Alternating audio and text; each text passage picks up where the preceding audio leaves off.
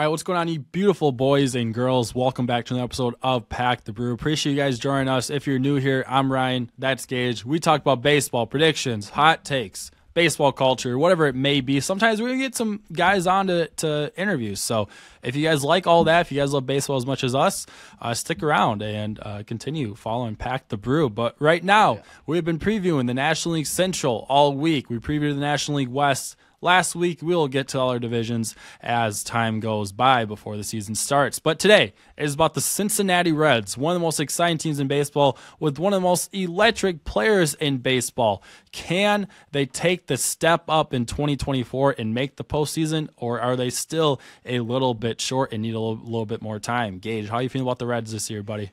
I guess we'll get to that. My starting rotation starts with Hunter Green. This dude earned so much more than he got last year. Had a 130-point difference between his expected OPS and his actual OPS, which is just an unbelievable stat. Was ranked in the bottom 20% for allowed OPS and was in the top 20% of pitchers for expected OPS. So just had some pretty bad luck. Excited for what Hunter Green has in store this year. I'm so excited to see what Hunter Green can do. He did struggle a little bit in the second half, but as he mentioned, a little bit of bad luck for him also. He really just needs to improve this year. If it's good luck, bad luck, doesn't matter. The numbers need to show improvement this year because second overall pick in 2017, some injuries have slowed him down, but the hype has always been there. It's still there. You really want to see him take that step up because he's one of the most electric pitchers in the game. He's just a fun guy to watch, and I really hope he's able to do that this year. Yeah, for sure. My 2 is Andrew Abbott. Abbott was also the first pitcher since 1900 to record at least 40 strikeouts while allowing 5 or fewer runs over his first 6 starts. So a very, very interesting stat with that dude. Another guy that I'm pretty excited for this Reds team. He did struggle a little bit also in August and September, but you want to talk about an unsung hero of this Reds team last year. Andrew Abbott's the guy. He was just fantastic, other than a little bit of that stretch in that second half. But overall, another guy that you look at all the rookies in the lineup last year, I feel like Abbott just didn't get that love he deserved. Yeah, totally. Yeah. Montas, Frankie Montas, wants to pitch the entire season. Just wants to make all of his starts, was the headliner of things that I was able to find for Frankie Montas. Obviously, dude's a vet. Excited to see what he has in store. Yeah, for Frankie Montas, it's all about being healthy for him. If he is what he was in his last 2 years with Oakland before being traded to the Yankees, then the Reds have a very good starting rotation. It's all about if he can stay healthy, though. Right, exactly. Another guy that we're talking about, especially with being healthy, would be Nick Lodolo. In 2022, had a 1.9 WAR with a 3.90 FIP and a 3.66 ERA, and then in 7 games, had a 6.29 ERA and then got injured. So for him, it's totally about staying healthy, and even in articles, that's exactly what he's talked about. He just wants to be healthy, whether that is moving out to the bullpen or staying in the starting rotation. He just wants to be healthy, but I just want him at 4. That's my hope for him. Absolutely. My number 4 is going to be Nick Martinez, second free agent starting pitcher they signed. The Reds, they need a little bit work in that rotation. I like what they did in this offseason. They didn't go and get one of the big boys, and I didn't feel like they needed to. They got guys that didn't kill them financially, and they didn't go and make a big trade that, really tuck away from their fantastic farm system. Nick Martinez, another guy that was very reliable last year for the Padres last 2 years. So I really love that addition of Martinez. Yeah, and then at 5, I have Ashcraft. He has been working big time on pitches. He's been, quote-unquote, flirting around with the changeup and just wants to see how that really works out for him before, he gets into it. Already a nasty, nasty repertoire for the kid. Excited to see what he's got. I am excited to see what Ashcraft can do, but I actually don't have him in my starting 5. Maybe the Reds want to go with the 6-man rotation. Not sure. But my number 5 is actually Nick Lodolo. You just want him, as you mentioned before, you just want him back healthy. And if he can be healthy, I think he can be one of the best guys in this rotation. Absolutely. What does your bullpen look like? Bullpen for the Reds. we've said it for a lot of these scenes, but the National League Central's bullpen are really, really good, and it's no difference with the Reds. Their closer, Alexis Diaz, brother of Edwin, and he showed he was much more than just the, quote, brother of Edwin. He's a very good lockdown closer, and I could see an all-star appearance for him. Yeah, me too. And that's a brutal one, man. To be that, like, gross, like, to be one of the best closers, and to be, you just happen to be the brother of one of the best. It's a pretty tough look for him. It's a pretty tough thing to work out. For me, my setup one then is Pagan. He agreed to a 2-year deal, or 2-year $60 million deal with the Reds this year. Posted 2.99, so a 3 ERA and a .95 WHIP with 65 strikeouts with the Twins. He has had a 3.71 ERA with 4.56 and a 1.07 WHIP and 400 MLB innings. So looking for him to continue that success in Cincinnati. And Pagan's another really good ad this offseason. Like I said, I feel like the Reds had a really good offseason. Free agent for Minnesota, great season last year. Just a really nice ad to pair with Diaz in the bullpen. And then your second setup guy? My second setup guy, I feel like is kind of open, but I went with Lucas Sims. He was a former first-rounder who really found something last year in that Reds bullpen. Yeah, mine is going to be Brent Suter. You mentioned it's wide open, but I'm going to give it the nod to Suter. Brought home a native of Cincinnati. He's very excited to be there. Has always been just a very solid, trustworthy guy throughout his career, especially in Milwaukee. Did the exact same thing that he did in Milwaukee and Colorado. Very good dude, even better baseball player. And as Brewer fans, we will always love the Raptor, and I hope he really succeeds in Cincinnati. But let's move over to the lineup. At catcher behind the plate, I have Tyler Stevenson. He did struggle last year. If you can get him back to 2021 form, then it's just another really deadly bat in this Reds lineup. Yeah, and there's plenty of them, man. I mean, when you're looking through this lineup, you can name them off as much as you want, even if it's Steer, it's Mcclain, it's De La Cruz. You really can take your pick, but man, you mentioned it. 2021 Tyler Stevenson, a unbelievable form for him. Really hoping that he returns to that. And who do you have at first base? My first baseman is going to be Christian Encarnacion Strand. He is also going to be my rookie of the year. Have pretty high expectations for him. Definitely a fair pick. I'm going to go with another free agent addition for him, Candelario. He was their lone free agent bat, and it was a big one. And obviously, Joey Votto is a fantastic player, fantastic human. But the last couple of years, he struggled. He hasn't been healthy. I feel like Candelario is a big upgrade from Votto of the last 2 years. Yeah, for sure, and it's crazy. I mean, he's made his Candelario's going on his NL Central tour, all from Chicago to Cincinnati. He's making his way through. My second baseman is going to be Matt Mcclain. I mentioned it, just a great bat, projected for a 3.3 WAR with a 109 WRC plus, and a little. They're saying a little bit of regression, but I think I disagree with Fangraphs here. I think you can see a lot of progression for Matt Mcclain this upcoming season. Yeah, I'm going to disagree with Fangraphs, too. I don't usually disagree with them. I'm going to disagree with them there. I love Matt Mcclain. He's my starting second baseman. If he had a full season last year, I don't think it's crazy to say he finished his second Rookie of the Year voting. No one was going to pass Corbin Carroll, but Matt Mcclain, what he did in that half season, just incredible. Yeah, and it wouldn't have been enough, but it definitely would have been good enough for second. At short, obviously, is going to be Elly De La Cruz.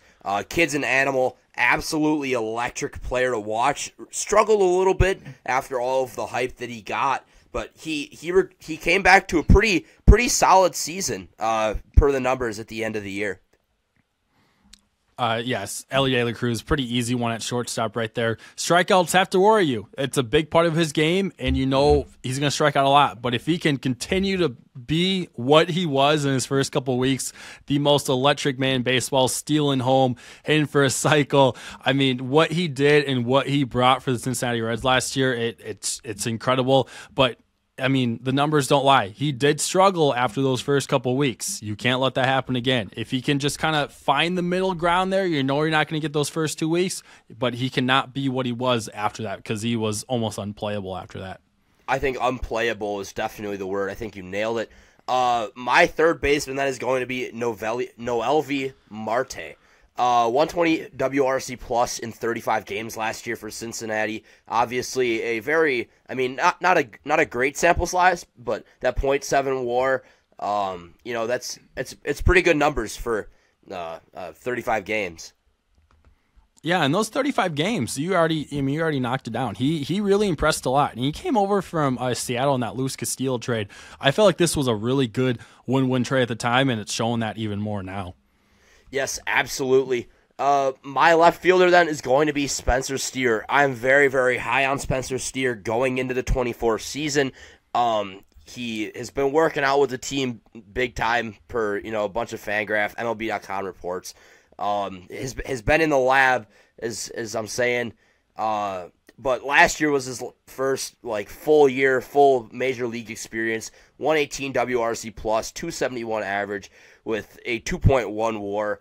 He's projected to go up, but man, I totally think that the numbers that he's projected to go up by are not enough. I'm totally thinking that he leads this team big time, and that he's going to be the best player on this team by a landslide.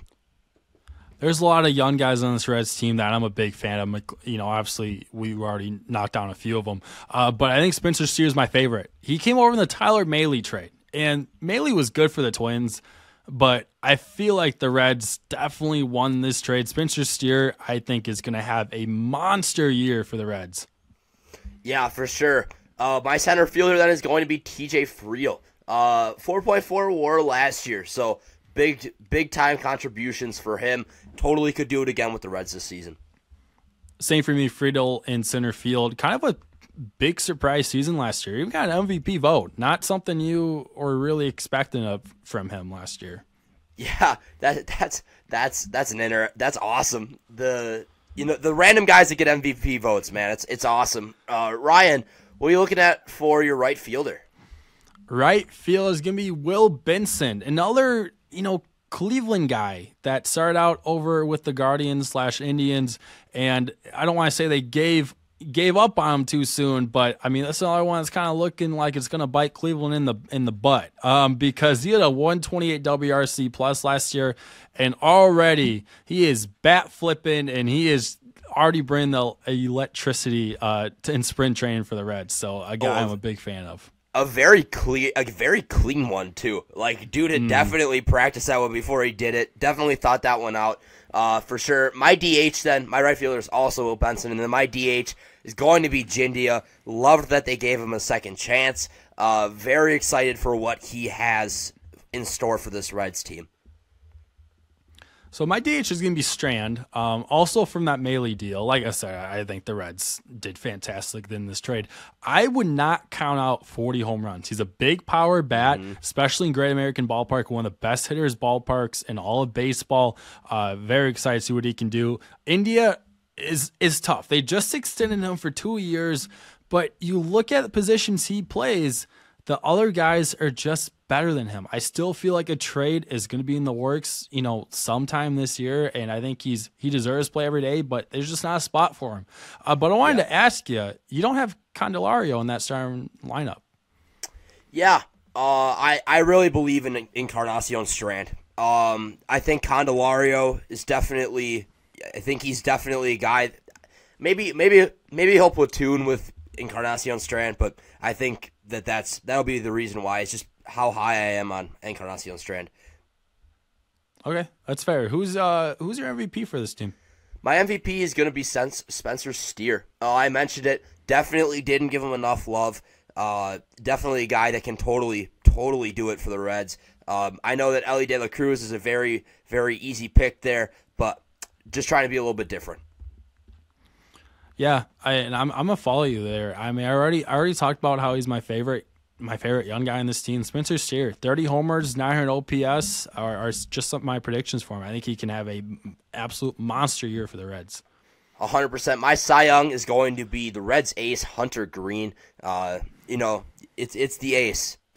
Although he's been unlucky, I think he'll continue that type of success. Hunter Green, same for me. This is the year he steps up. The numbers just haven't been living up to the hype. This is the year the numbers do. Yep, my rookie of the year is going to be Encarnacion Strand. I mentioned it, very, very high on him. I like Strand a lot, but my rookie of the year is going to be Noel Marte. Most of the guys graduated last year, so they had a heck of a race last year for rookie of the year on this Reds team. But for right now, it's mostly between Strand and Marte.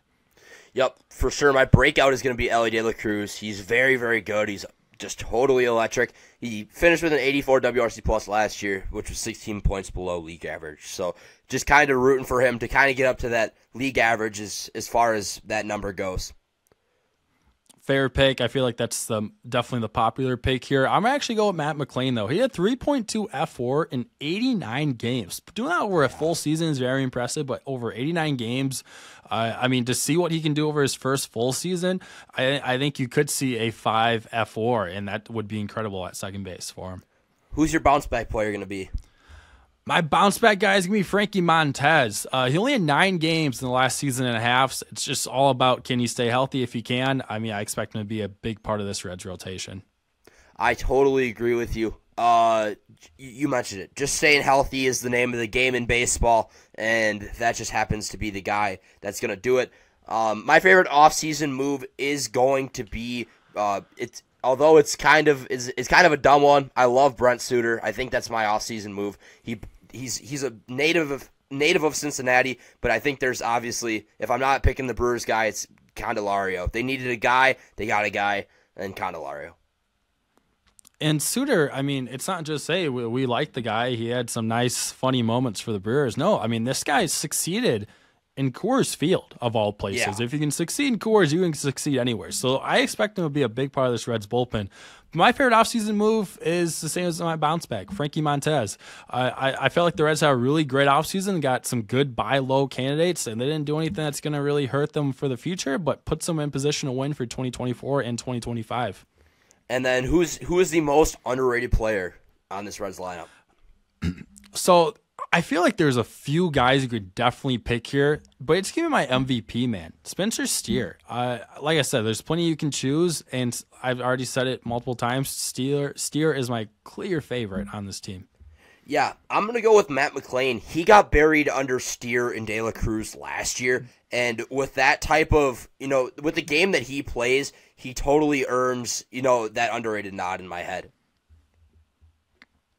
I like that a lot. There's so many guys who can pick. I think Mcclain's a great pick. National League Central finish. Gage, I'm going to let you go first on this one, buddy. Well, he set me up for failure here, but my NL Central finish for this team is going to be 5. And before I get attacked for this, let me explain myself. I've said it in all of the episodes. It's boom or bust in the NL Central, and I think the margin for error is so minimal in the NL Central that they'll miss it by like 7 games. That's my guess. If it's more than 7 games, it would blow my mind. But because of how I think they stack towards the end of the year, I just have a feeling that it's going to end up that the Reds fall just all the way down. They could have a lead. They totally could. I would not be shocked if they finished in 3rd. I wouldn't be shocked if they finished in 1st. It's just how competitive this NL Central is, and they just happen to be in 5th. That's just my take. So before I get to mine, I got to ask you. 82 and 80 last year for the Reds. Do you have them at a better record than last year? I do. I think the number to win the NL Central is going to be like 93. Okay, so you have every team above 500 in the Yes. National League Central. Okay. Yes. And I think that's fair. I'm going to disagree with you where they finish by a good amount, but I mean, when it's that close and that much of a cluster, I mean, and we've said it for all teams so far, and we're going to continue to say it. It's just a cluster. Every team can win this division. Every team can finish in 5th. So I don't have them in 5th. I actually have the Reds in 2nd place. I think they're just on the doorstep. They are so close to being a absolute juggernaut, but still a lot of young guys. You hear it with other guys, the sophomore slump. Can these guys avoid it? They have so many guys going in that sophomore season.